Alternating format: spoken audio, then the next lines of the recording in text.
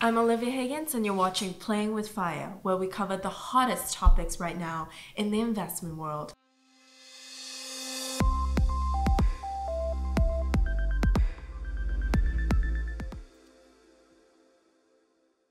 Today we are with Ming Feng from Sidley, and he is the head of marketing. Hi, Ming Feng. Hi. Hi. Thanks for having me. Thank you so much for joining us. Maybe you can tell the viewers a little bit more about yourself.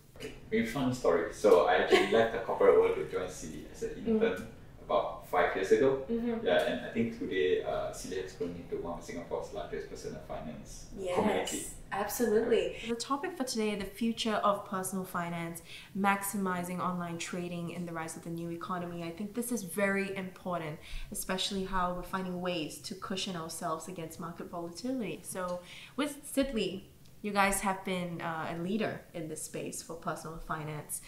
Tell me more about the Sidley Fest. Oh, don't get me started. I'm super excited about it because I'm actually the program IC for the festival. Right. Yeah, I think we have been doing this for 3 years, and if you've been following us every year, we want to ensure that Singaporeans can spend 1 or 2 days at the festival. So this year we are actually having a bit more forward-looking content.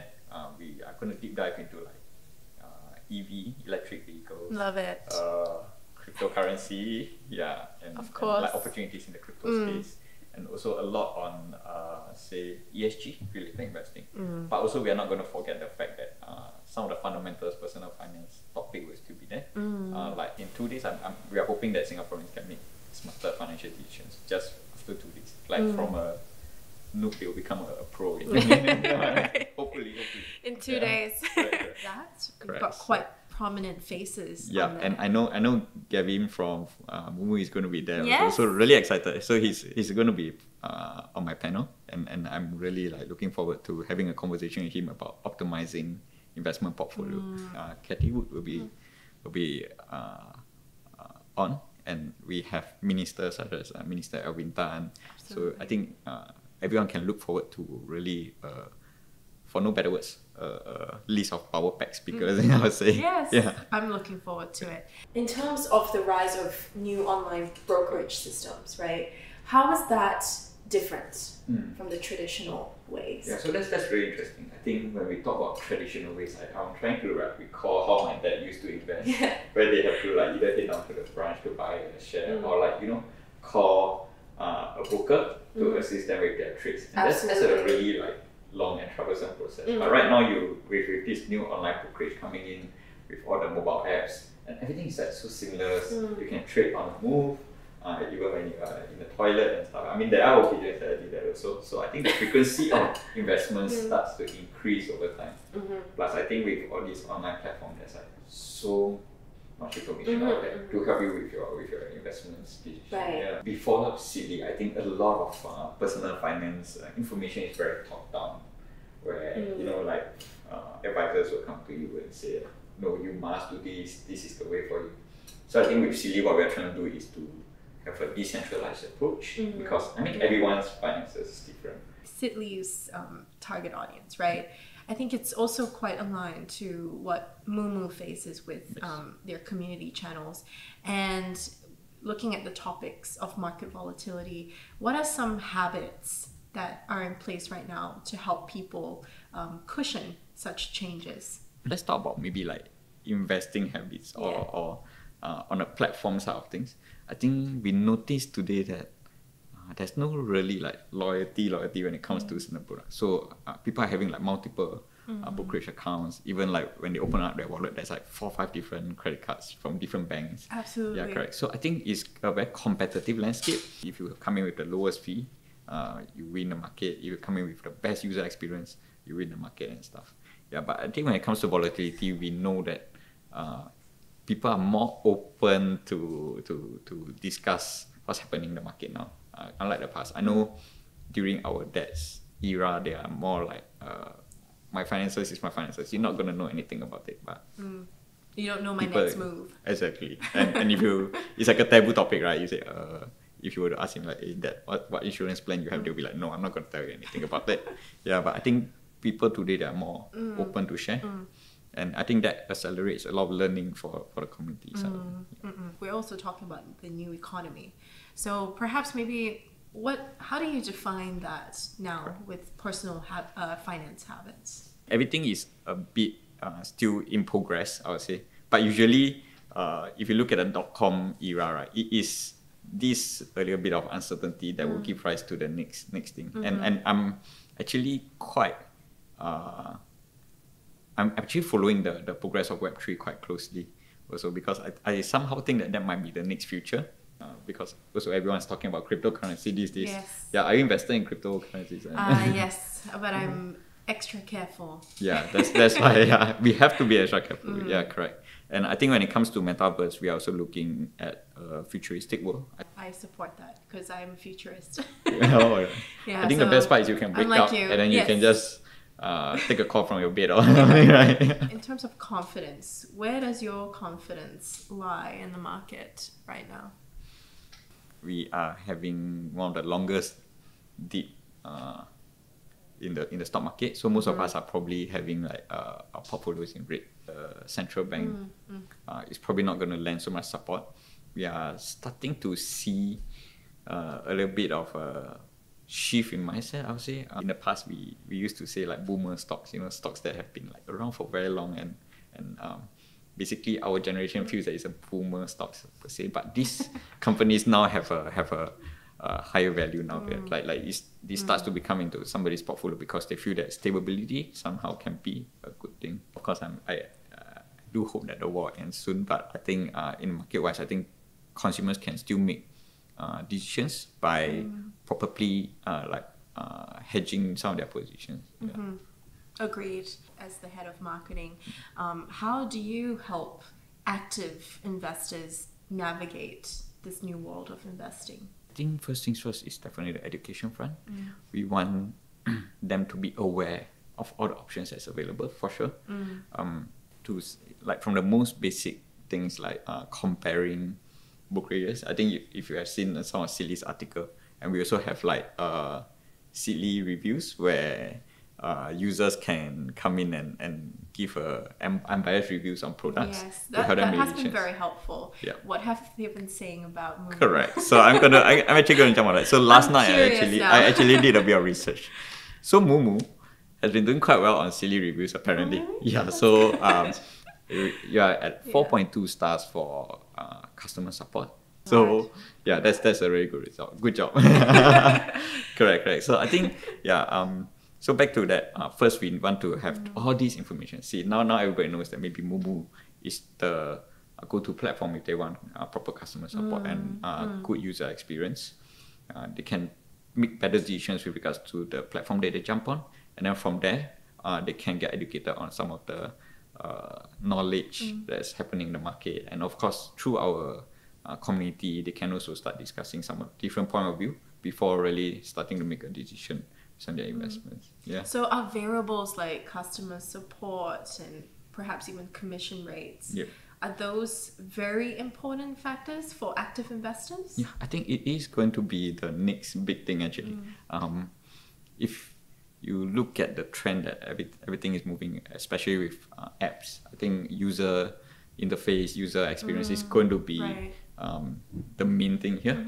And on top of that, customer support is definitely something that is highly important, especially with everything regards to money or the amount. Anything that has something to do with money, I think customer support gives that kind of assurance. And I think I foresee most of these platforms will be competing in that spectrum when it comes to active investors. The fees that comes in when you are investing is going to play a huge role. I've noticed correct. The community forums, even Reddit and all that, they have mentioned this point. And I think, it's an interesting one because you're always looking at how can you be the top amongst all that noise, right? Yep. All these competitors. Correct. Yeah. Okay, that's good. How can an active investor prepare for the blow of the market? So, we're talking about people who are actively trading here. Yep. I always believe in having a bit of a safety net before you allocate the rest of your money on more high growth and slightly riskier stocks. So I think for investors right now, maybe they can rethink some of the companies that they put into. Maybe they can start looking into slightly more stable and profit-making companies with really good track records. As I mentioned, the boomer stocks in the past. Some people might want to allocate some of their assets into more safe haven commodities like gold, just in case. Yeah. So is that what you meant by safety net? Yes. Okay. Yeah, that should form the fundamental of your safety net, and then you can go ahead to invest in your disruptive innovation, your cryptocurrencies and stuff. Right. So it's got to be sort of part of an ecosystem of your investments. Okay. What is in your personal portfolio?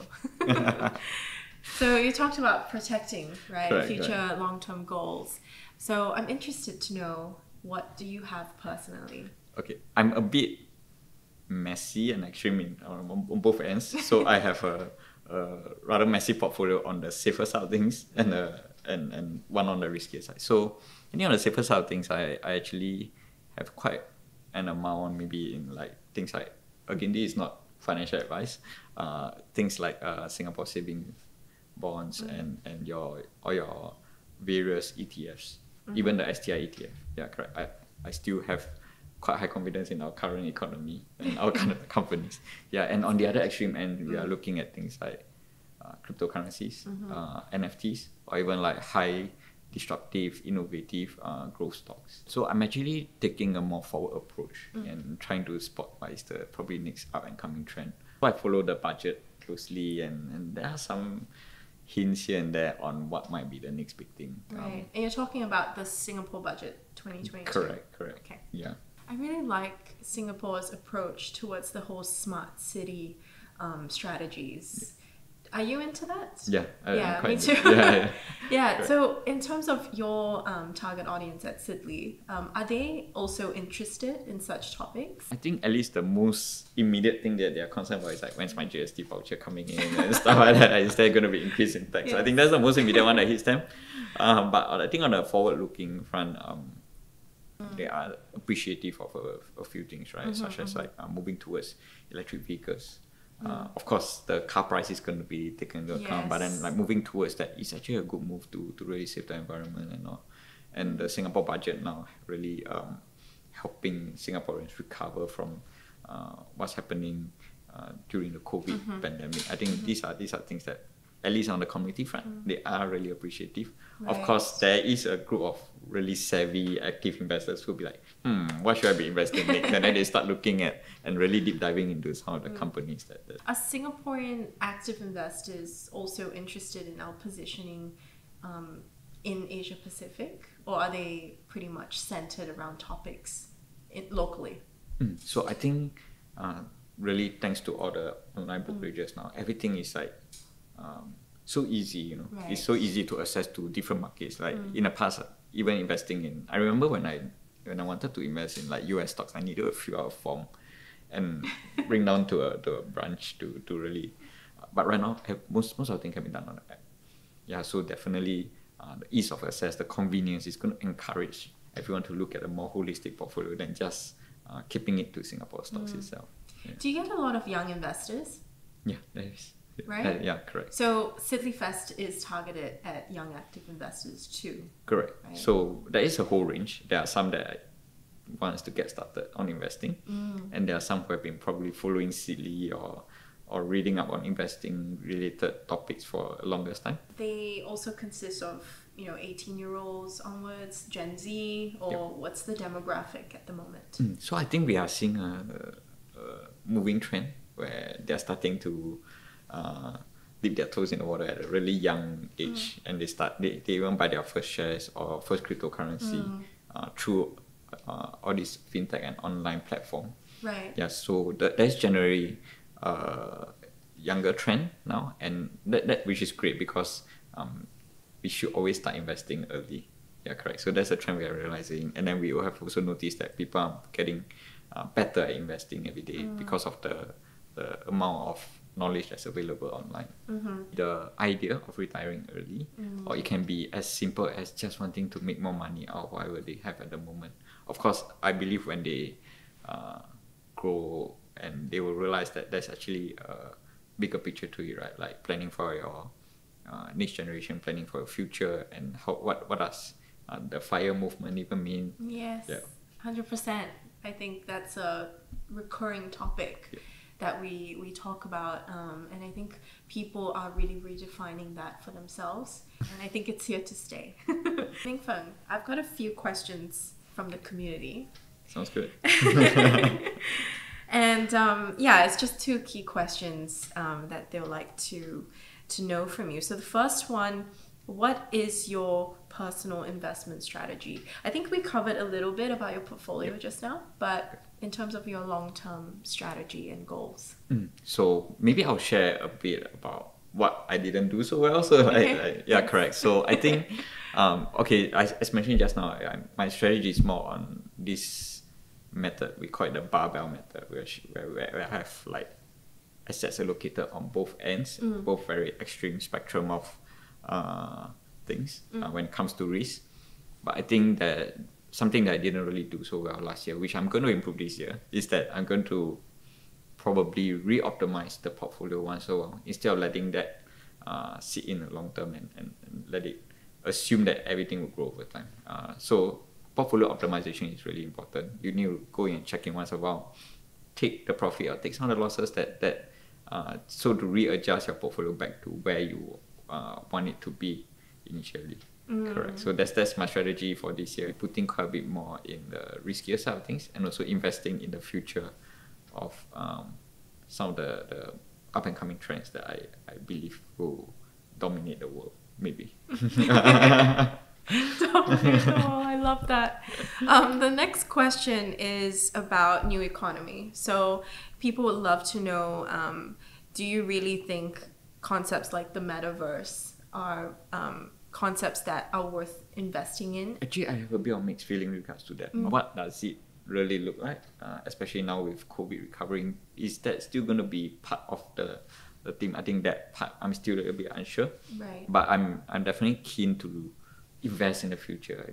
So all these like futurist concepts, right? Because you target Singaporeans. So for Singaporean active investors, what is the motivation for them to be a part of such concepts? For local teams, Singapore somehow is a sort of like a follower when it comes to execution of various policies. Maybe they want to see that it's worked somewhere else. So take note that when that kind of policy gets implemented here, it's probably being well calculated, and it has already been implemented somewhere else. A good example, like I mentioned just now, electric vehicles. That is definitely more on the looking at the brands that are creating, like your Tesla, your NIO, all these companies, instead of trying to find that gem locally. I think there's a lot of capital coming in for this space, right? Yep. You've got even the plant setting up for Hyundai. Correct. Upcoming, and I think it's going to increase the level of competition. Excited for what the future I mean, holds. with competition comes better things for the consumers, I think. Yeah. And we're perfect for that in Correct. Singapore. Just sit and wait and choose the best one. Yes. I think really to understand what you're investing. So I think at least during COVID, we noticed a very funny trend. I'm not sure whether you've seen that. So during COVID, I probably have. COVID period, all over social media, everyone's like shouting their profit, their stocks. I made so much money. I invested in this cryptocurrency. I made so much money. Yes. And then now when the market is having the longest dip, there was like no sound, nothing. So I think exactly. Yeah. So I think most importantly, you need to know that you are investing in the longer term, and really only buy companies that you believe in, than just going with the hype. Really invest in something that you believe in, and that way you know that that portfolio is truly yours. Excellent. Thank you so much, Ming Feng, for joining us today. Thanks for having me, Olivia. I look forward to seeing you soon. Yes, and also the upcoming Sidley Fest. That's something very exciting. Yep. I'll see everyone on 23rd and 24th of April. Thank you so much to our viewers for joining us for this episode on the future of personal finance. Remember to like, subscribe, and comment down below, because I would always love to know what you think. I'm Olivia Higgins, and we'll see you next time. Bye.